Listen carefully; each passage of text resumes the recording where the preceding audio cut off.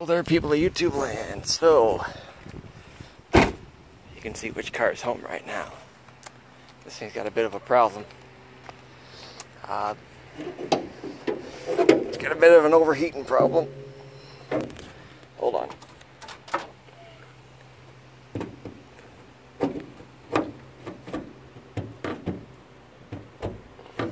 There. So, yeah. And, my brother thinks it's the thermostat, which lives right down here. But everybody else is thinking that it might be something with the radiator, or even the, I don't even know where the heater core is on this thing, probably down in there. Might be the heater core or anything. But, find out if we can limp it to the mechanic. But other than the overheating problem, it runs fine. I just got done washing it. And there goes someone's damn car alarm. Back up. There we go. Alright, so it'll run fine, but here's the problem. Oh.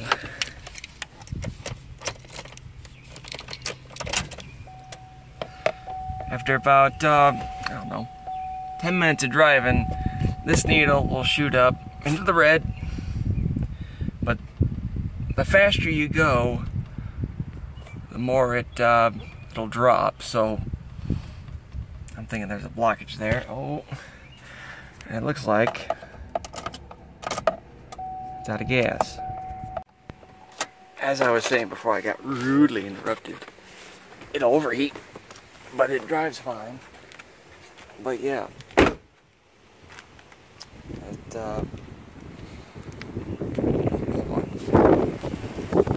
had the water pump replaced, and the mechanic there said it might be a head gasket, but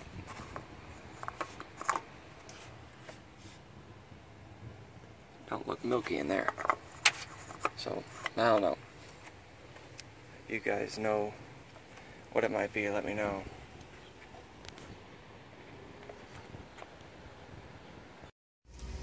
So I know in a previous video, y'all saw that this thing was having some problems, overheating and whatnot. Let me tell you, those issues have been fixed. It's got, it was actually blown head gasket. Both of them were blown.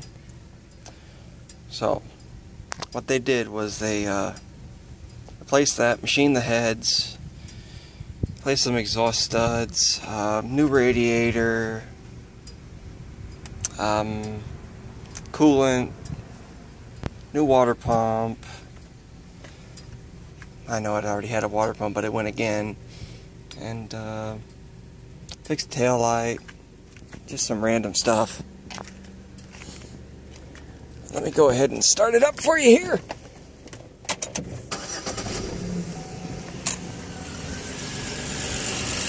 Runs like brand new.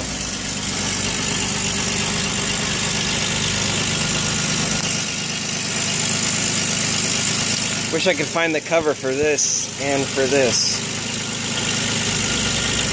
Yeah, it runs pretty good though.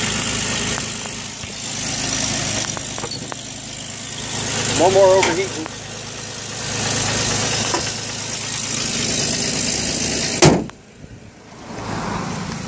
Idiots.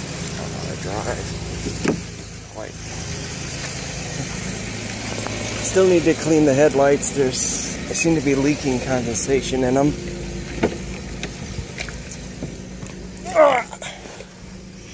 Car has 144,615 on it.